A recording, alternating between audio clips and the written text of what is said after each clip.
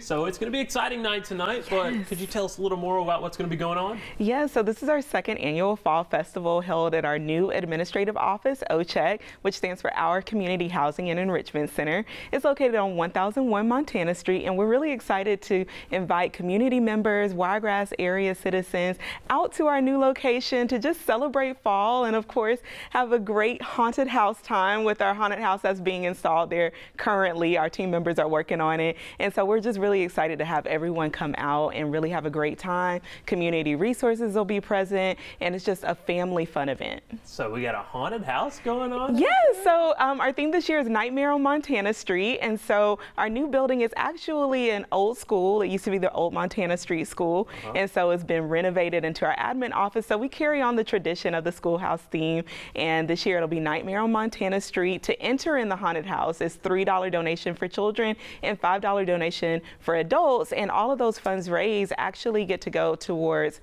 youth after school programs and also some youth sports projects that some of our residents' children will be able to take part of.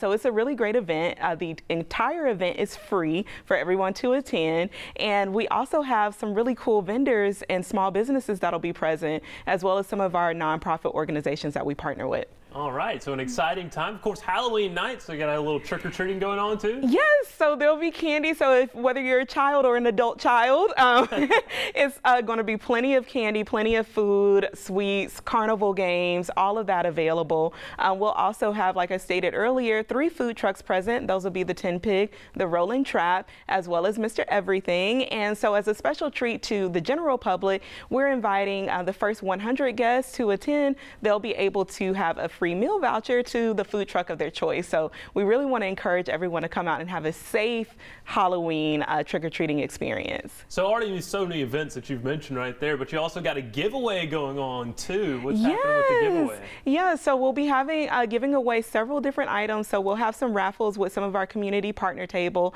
And as an organization, like I stated earlier, we're excited to give away those 100 free meal vouchers to the first 100 citizens to attend. All right, that's awesome. And that is tonight. Is there somewhere online that we could go to find more information about this? Yes, it's tonight from 5:30 to 8 p.m. and you can find information on it on our Facebook page, any of our social media sites actually, as well as our website, dothanhousing.org.